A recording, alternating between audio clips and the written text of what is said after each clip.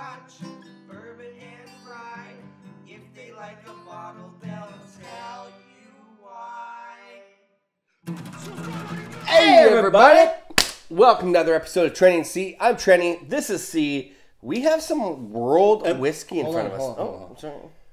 I'm Trenny. This is C. And we have Indri. Oh, Indri. Check that out. Which is international Check whiskey. that out. Fact. So New level. So good. Okay, so this is an Indian whiskey. There's some interesting stats on this bottle. First of all, what's the percentage there? This, 46%. 46% coming in hot. I normally would throw the tube, but I think there's some info all on the it. information Here, is I'll pour. Do a close up. Okay, Indri single malt, non-chill filtered, no color added. This is the Trini expression, which they call the 3 wood. So Trini must mean like 3 or something. Trini is a trinity. And what that is, the 3 woods are Firstfill bourbon, ex-French wine, and PX sherry cask. That's cool. Cool. Can I go listen to this? Okay. Little suction pop. Once you pop, you can't stop, kid. This is part of our August Dram Club lineup. So we are sending samples of this out to all of our Dram Club members. If you want to join Dram Club, go to patreon.com/TrennyandC. And if you just want to join Dram or Patreon in general, it's as little as $1 a month. And then you just give us your money. And but you're entered in so many draws. We actually may be giving a bottle of this away. In fact, it could be. It could be. It says here, situated in the catchment area of the river Yamuna, nestled in the foothills of the mighty Himalayas, sits Indri, a small village where our distillery is located. This verdant green is part, I don't know what that word means, part of the food bowl of India. Our fields and malt maturing warehouses play host to the majestic Indian peacock that roams at will. Oh, peacocks are cool. They are very cool. The extreme temperatures of the northern plain help our whiskey to mature faster naturally, which we know of other Indian whiskeys as well. This also means that the angels happily take a huge share of the spirit. We've heard that. Indian whiskey does that. Leaves us with an abundance of sweet tropical flavors and rich natural color, creating unique and complex characters in each barrel. Yes. So we know it's natural color. It's 46%. Non-chill filtered. It checks a lot of boxes. And it's not that... most Indian whiskeys aren't aged. Like, they're no age statement. Well, because again, they're younger. The angel share, right? Da-da-da-da-da. So I will add one more thing before we get to the sipping of this, which I know is the only reason you're here. But Indri in Sanskrit refers to the 5 senses of Indriya: smell, taste, touch, sight, and sound. Tight. That's cool. Yeah. Okay. Let's get to it. So, initially on the nose, it is very, like, single malty vibes. Like, I There's think some single malt vibes, but it also has, like, this, like, plummy... Yeah, I get the fig Newtony. I get the fig Newtony thing. And then it gets some kind of like a wet wood almost. Or something. And then whatever the tropical notes they're talking about is, to me, it's almost more like a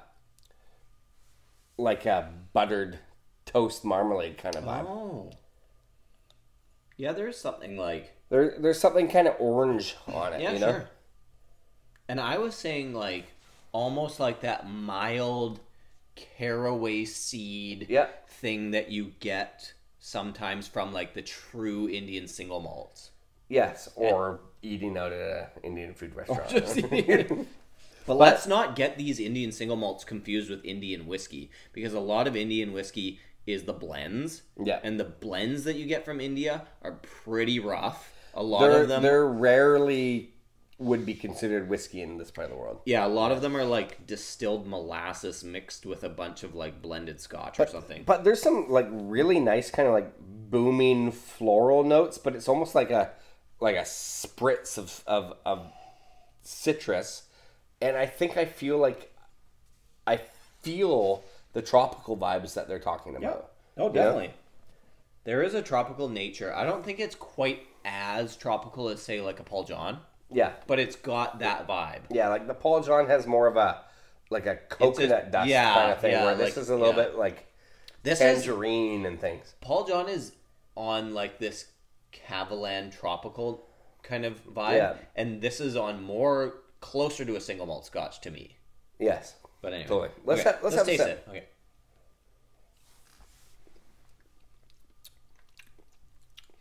This is where it's almost amrooty. This is where it's truly Indian whiskey, because the aftertaste, the finish on this, that's where you kind of get that caraway seed, like that, like almost the cardboard tube.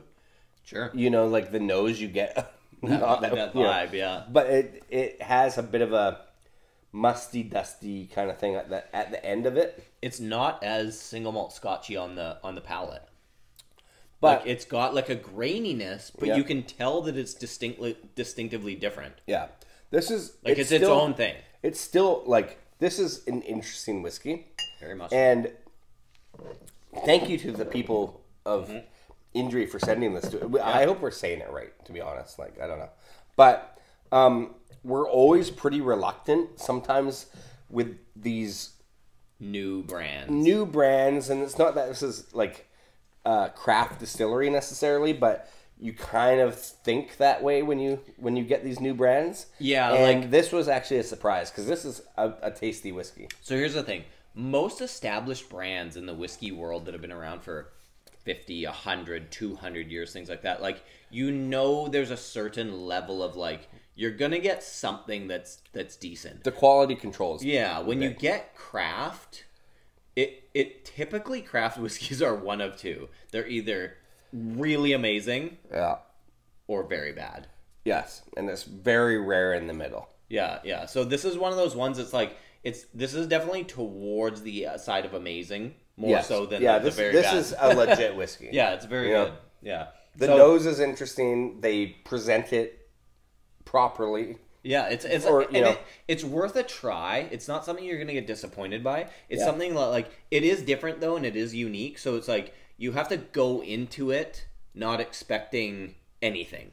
Like, you have to go into it with a fresh, that you're not getting a Scotch, you're not getting a this, you're getting something totally different and unique, but something that's worth a try. And that's when you're going to get surprised, because I think we went into this going, oh, okay. Yeah, we tried like the After Darks and some of these Indian whiskeys that...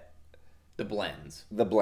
And then you come to something like this and it's like, okay. And this is definitely on the realm of the Amroots, the Paul Johns, the Rampours. Like, for us, this is like part of the big four. Yeah, the big four of Indian single malt. And that's pretty good company. That's a good, exactly, good company. Okay. All right, this is fun. Click like, subscribe, leave a comment if you've had it, and check out our Dram Club, and you can get samples of stuff like this. It's cool. Cool. Cheersies.